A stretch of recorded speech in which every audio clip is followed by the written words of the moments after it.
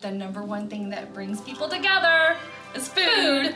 So we thought, okay, we can talk about science and have a little food, and so Science Snacks was born. Everybody welcome to our science show, cause we're gonna teach you what you need to know. Chemistry, biology, physics, and more. Grab your lunchbox and see what's in store. Science Snacks! This all came about during COVID last year. We noticed that there was a need for scientific videos for students, especially in early elementary years. And since it was a need that we felt like we could fulfill, we decided to embark on creating the Science Snacks program. Welcome back to Science Snacks. We're in the snack lab, and we are ready to investigate our snack for life cycles with our butterflies. Amy, what are we doing today? Today we're doing a butterfly to go zip tie to go snack. That way you can take your snack outside and look for the butterflies. The NEF grant process was really easy for us to do. It is a tradition in Northwest ISD to be aware of what NEF is and the opportunities it creates for our students. Oh wait, smells good. I see something.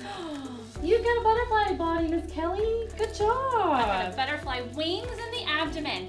Through our grant brigade, our executive director called us down to the boardroom thinking we had a meeting, and so we come down all prepared for our meeting, and the grant brigade was there and surprised us with our phenomenal large check here that we have. We were so excited and so surprised. There was a representative co-serve there also to talk to us about the grant, and we were so appreciative and so excited we couldn't wait to get started. We really started looking at all of the other ways we could make this grant applicable to more people within the district rather than our minimal target market that we originally started with.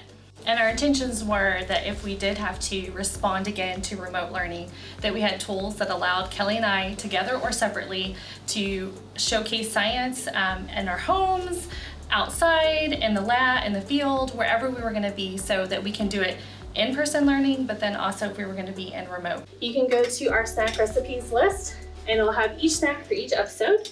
And you know, without the NEF grant, kind of looking at where would we be right now without this grant from CoServe and NEF, we would probably just still be filming with our iPhone and not able to produce the video's quality and the amazing different locations that we have the opportunity to film in. Without this grant, it would be, it would look like a selfie video, yes, realistically, and it might not be as engaging for students to watch due to quality. I like how you combine two very good things, snacks and science. Maybe one day we launch this out to other neighboring districts, or possibly we go viral and then we start our own YouTube show. Like that would be like the pie in the sky type of deal. YouTube to Netflix. There we go. Straight. Let's just go straight to Netflix. Straight to Netflix. Straight Netflix show. Science Snacks. Oh, that's totally going in the video.